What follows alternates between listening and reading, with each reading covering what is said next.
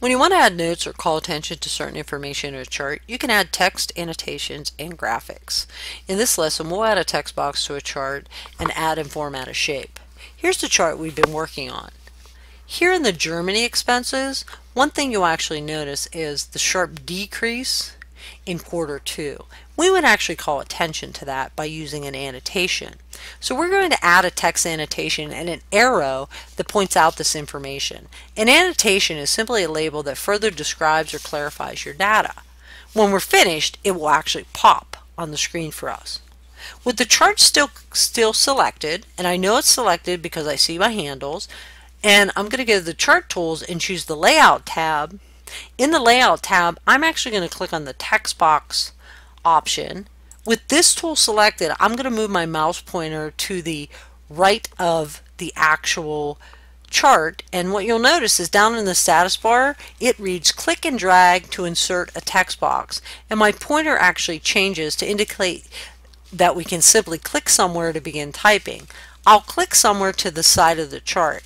What you notice when I click over here, the chart is actually deselected, and it actually inserts a text box with a blinking insertion point and sizing handles around the box. You can also click inside the chart to create a text box, but it's easier to see what we're doing if we work over here.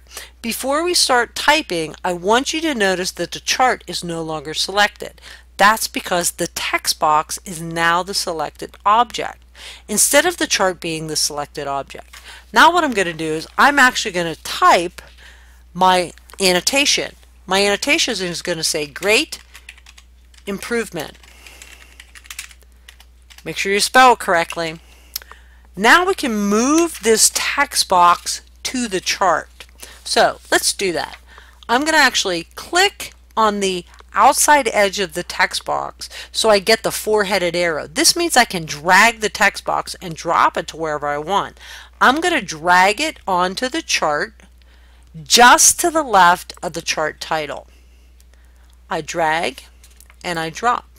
I'm going to click the chart to select it, and with the contextual chart tools tab up here, I'm going to click on the chart tools layout tab here.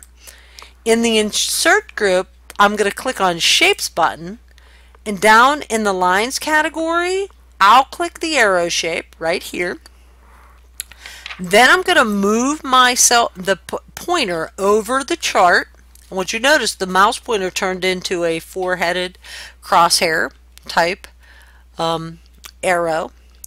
And what I'll do is I'm going to click and drag to insert an auto shape, which you can see down at the very bottom in the status bar it actually says that. And when I point near the text box that I created earlier that reads great improvements, you'll notice that red anchor points appear in the text box. We'll use these to position the arrow. I'm going to click the right anchor point, and I'm going to click and I'm going to drag the whole way down to what I want to actually point out, Q2 column for Germany.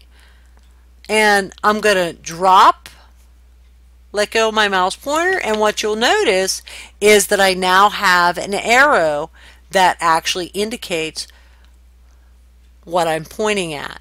I can format this arrow and other shapes just like any other graphic object.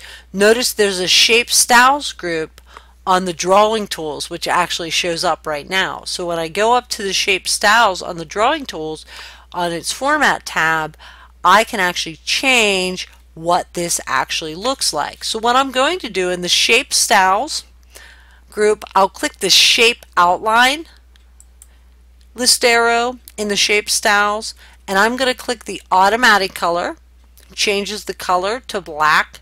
I'm also, while I'm in here, I'm going to change my weight, and I'm going to change it to 1.5 point, makes my weight thicker, and that allows me to format my chart and add an annotation. I'm going to save, and if I want to look at some additional tips and learn how to add pre-designed diagrams called SmartArt to a worksheet, check out my textbook.